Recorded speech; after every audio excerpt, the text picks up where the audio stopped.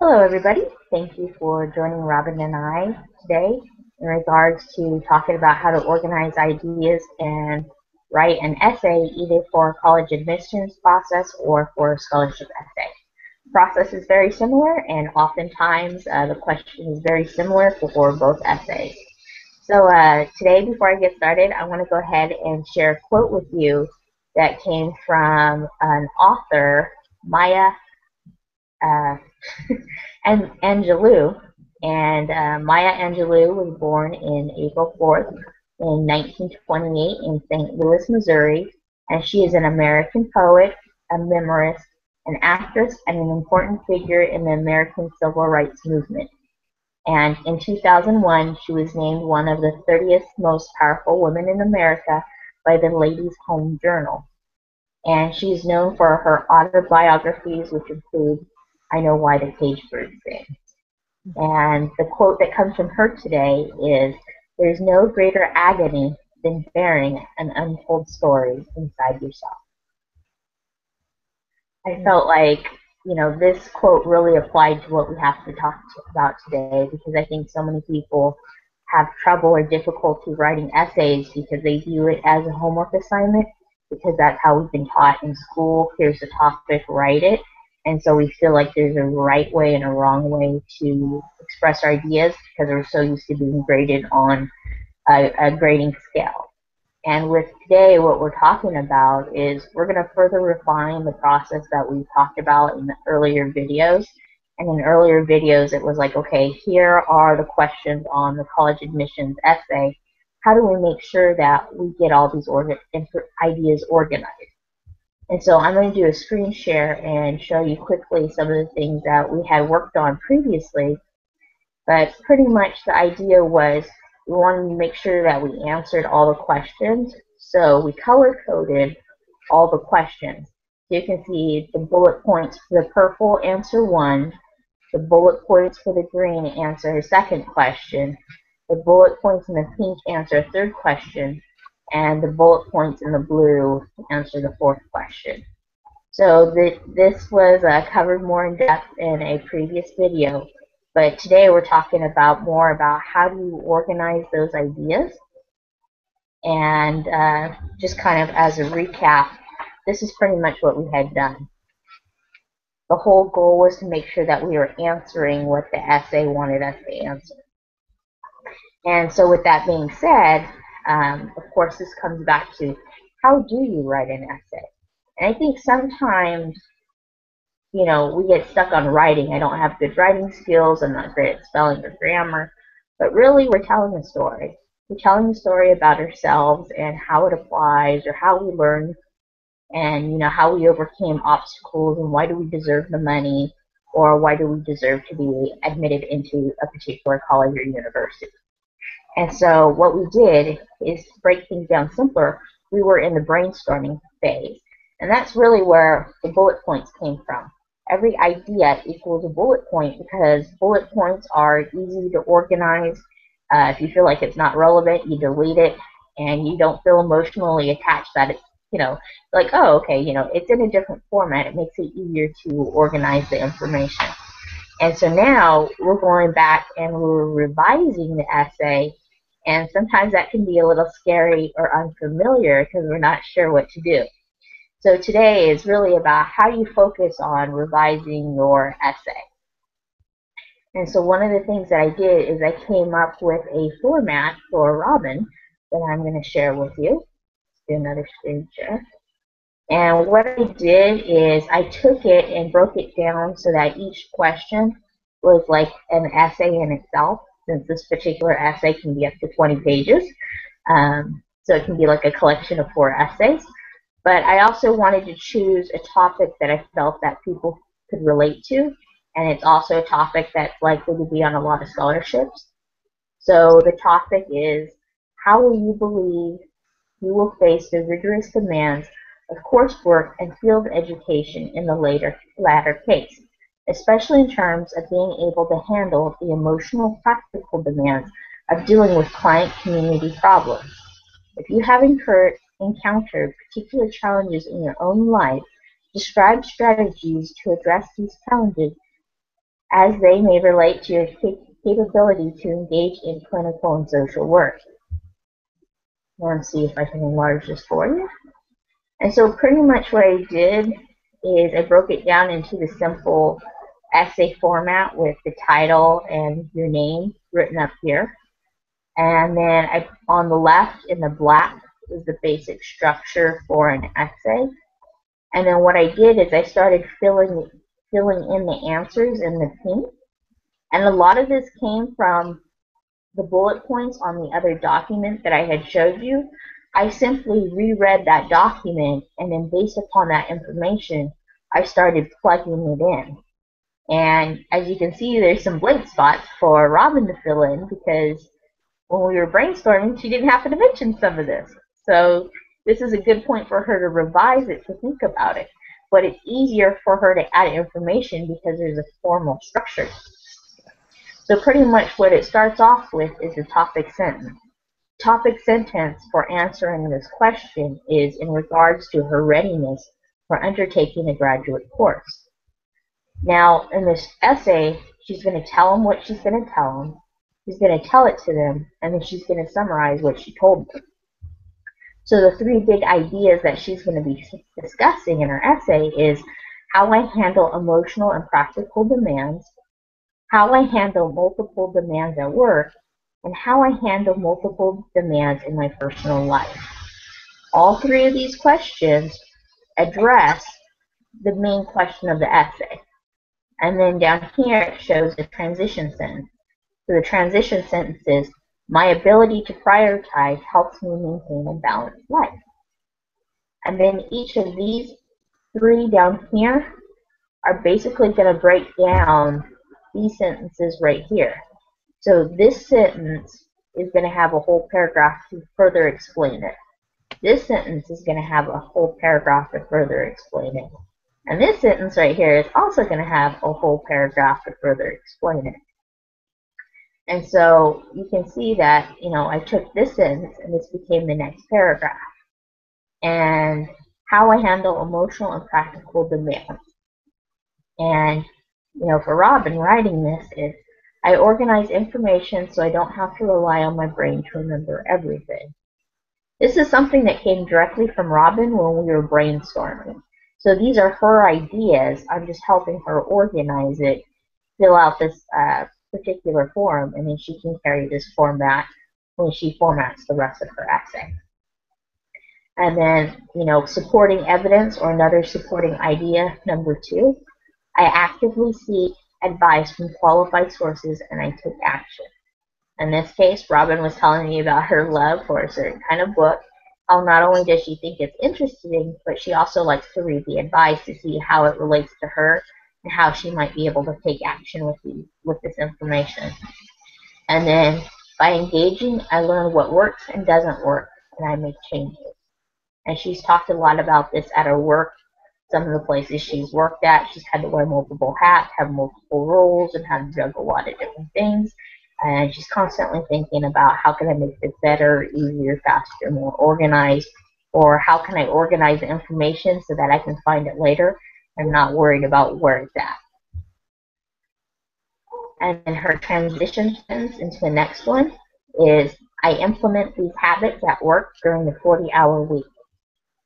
And then her topic sentence for the next one is, how I handle demands at work. And since when we were discussing and brainstorming, she didn't really mention any particular ideas, it's okay. We were brainstorming, we were getting ideas out. Now that we're in the process of refining, she knows exactly what information she needs in order to complete this paragraph. So Robyn will have time to think about, well, how do I handle the demands at work? And specifically, what are 3 specific things that I do at work that help me handle it? And then from there, her transition sentence will be, I use these same skills at work to be as in my personal life. As in my personal life, as in okay, technical grammar thing. Sorry. And then she'll transition into the next one. How I handle multiple demands in my personal life. And personal life can deal with your friends, your family, relationships. There's all kinds of things that come up. And so overall, what Robyn's showing is she's showing that, she's able to maintain balance in different aspects of her life. And because she's able to maintain this balance, that she's a good candidate for graduate work because she'll be able to stay focused on what she's learning at school. And that's kind of the summary of what she's talking about. My readiness for undertaking graduate course. And then she's going to summarize basically what she said on top, which is again the idea that she can handle the demands of college because she has these other things in her life balanced. And even if something comes up in her personal life, she'll be able to maintain that balance because she has that support so she can handle a challenging course or college and what they expect of her. And she's going to summarize and end it with, I'm ready to undertake a graduate course.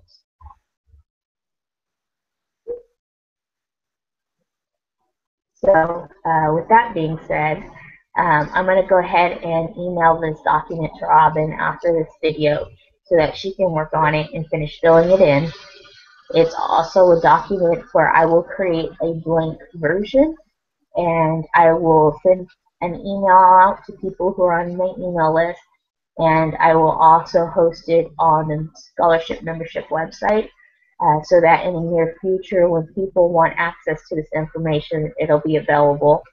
It is my hopes and goals that within the next year, I will create a lot of videos to help people get ahead and to make progress in their journey for finding and applying for scholarships. And then I can either provide an internship or I can pay someone to edit the videos, crop them down in short videos, and then create a section in the membership scholarship site where it's like, this is the video, this is the worksheet. This is the video, this is the worksheet. This is the video, this is the worksheet. So it will take some time, but everything's in the process, and I'm learning about how do you organize information and use tools on the internet to do so. So please forgive me if I don't have everything up and running right away. This is a learning curve. I also do work, so I help people in my spare time. So please be forgiving if everything's not up instantaneously. With that being said, why don't we go ahead and follow up with some of the things you are working on as far as your letters of recommendation and share with everybody some of the exciting things that have happened. All right. Yeah, so I, as of the last video, I talked about having a second meeting with a former supervisor and talking a little bit more about the letter of recommendation that I'd like her to write for me, but also building and strengthening our relationship because we hadn't seen each other in a while. And so I had sent her an initial email a couple months ago with just the basics of what Smith School of Social Work wanted out of a letter of recommendation. But the second meeting, we sat and talked, and she really wanted to understand a little bit more about what they were asking of me. So she asked for the questions in the personal statement, which is one of the questions is what we just went over. So I actually went and made a more detailed email to her yesterday that reminded her once again what they are looking for in a letter of recommendation. I also put all 4 of the essay questions that are required for the personal statement. And then I also included something that I told her about at the lunch that had really made an impact on me, and it was getting an Employee of the Month when I worked under her. And it, yeah, it's something that at the time it was really helpful for me to get because my introduction to that job, there was a lot going on and I didn't really have a lot of training, and I also, as I've said before, I have a very strong inner critic, so it was really helpful to get outside feedback of what it was that other people saw that I was doing that maybe I couldn't see on my own because I'm just kind of in my head, like, just keep moving forward. And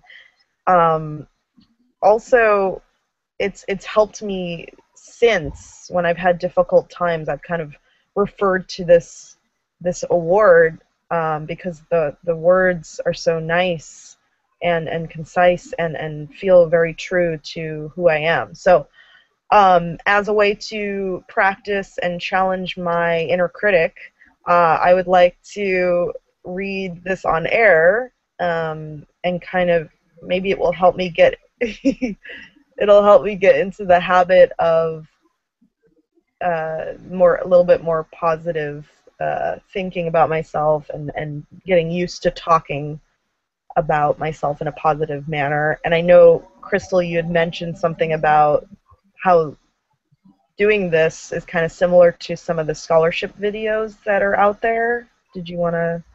Yes.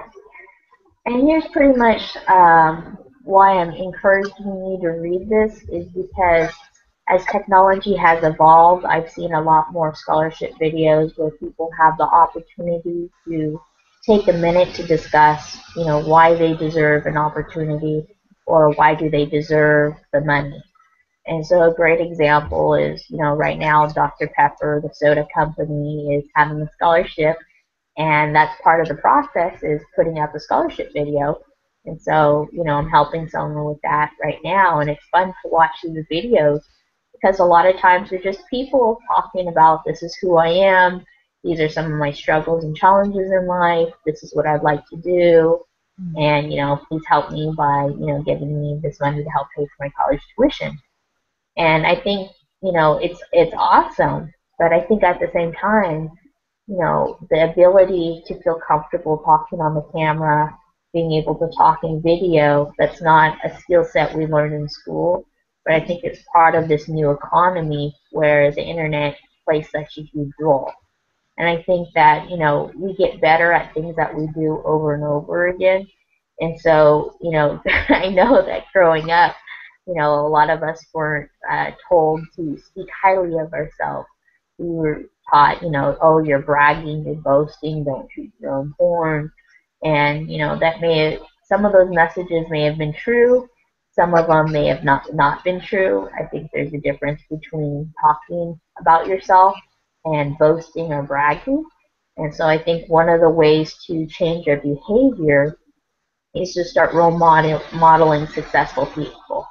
And if there's a lot of scholarship recipients who have gotten scholarships because they've done videos, then I think it makes sense for us to travel down that path. And I think by reading uh, an award is a great start to get that practice for a couple of reasons. Number one, everything you're saying is third party endorsed. Someone else wrote this information about you, and so you can't. It eliminates the excuse of, oh, you're just boasting about yourself. It's like, no, this was someone I worked with. This was my supervisor, and my supervisor had really good things to say about me. So I'm not boasting. I'm using this opportunity to acknowledge these wonderful things, and I think it'll help you develop your ability to speak and help you build your confidence. And again, the things that we do more and more of, we develop skills, we get better at it, our confidence grows.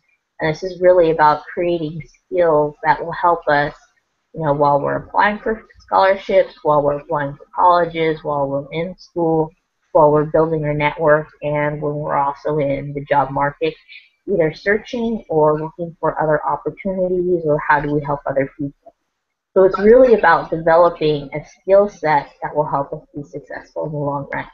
So I just want to applaud you for being willing to read this on air, and I'm very excited. So with that, take it away. Okay, so this is from April 2011, and it says, Robyn has adapted to her hybrid position very well. Robyn has a very pleasant, happy, and friendly demeanor both with staff and client, even when she is in the middle of dealing with myriad of important duties that she is responsible for. Robyn goes beyond the call time and time again. She consistently performs high-quality work. Robyn is organized, efficient, caring, yet firm with clients, a team player, and an organizer of fun activities for staff. She is reliable, earnest, trustworthy, and highly motivated. Yay! That's awesome. Yeah. Well, thank you for sharing that. Mm-hmm. And so I think, this is good. It also, it's something that you can always use as a reference. I know when I've gone on jobs and, they're interviewing me, they don't know anything about me. I've sent them information beforehand, and, an award letter is something that's perfect to include as part of your portfolio. You Mm. save it and you make photocopies, and then when you apply for a position, or you're looking to network and partner with people, you can send them something in the mail saying, I just want you to know a little bit about me. I appreciate you considering me for this position. And they open it up and they're like, wow, this is a great letter that so and so wrote. Like, it just adds that credibility. And I think it's important for us to get comfortable with our accomplishments and that other people acknowledge us for our being, especially too because oftentimes when people give out scholarships, they want to recognize you, they want to give you that public attention. I know oftentimes scholarship winners are published in a lot of newsletters, they're published on websites. That information is shared with the community. Um, Especially I see it a lot with credit unions that give out scholarships to their members or the children of their members, and they want to acknowledge these people in front of a group of their peers. And so I think it's important that we get comfortable with sharing our accomplishments with other people in a positive manner. So I think that's awesome what you did. Um, I think it's awesome that you are being a role model and allowing us to do these video blogging scholarship videos and show people, it is possible, it is a process, it's not something that's done overnight, and we're learning new positive skills that will help us for a long, long time. So with that being said, I want to go ahead and wrap up with that wonderful quote, being that there is no greater agony, sorry, there's no greater agony than bearing an untold story inside yourself. And with that being said, every person has a wonderful story to tell. And the reason I like scholarships so much is because it's giving people an opportunity to share their story and to have someone say, you know what, I really value your story. I want to give you the money. Or I want to accept you within our college or university because I think you'd be a great addition to the student body and you can contribute great conversations. So with that being said, everybody has a story. There's an opportunity for everybody. I think the challenge is sometimes there's so much opportunity that we forget it and we think, oh, I didn't get this one particular scholarship or this one particular opportunity. But there's so many out there. It's really about how do you find a good match? How do you find one where you want them and they want you? Kind of like a relationship. You want it to go two ways. So, with that being said, thank you everybody for watching us, and we will see you again next week. Bye.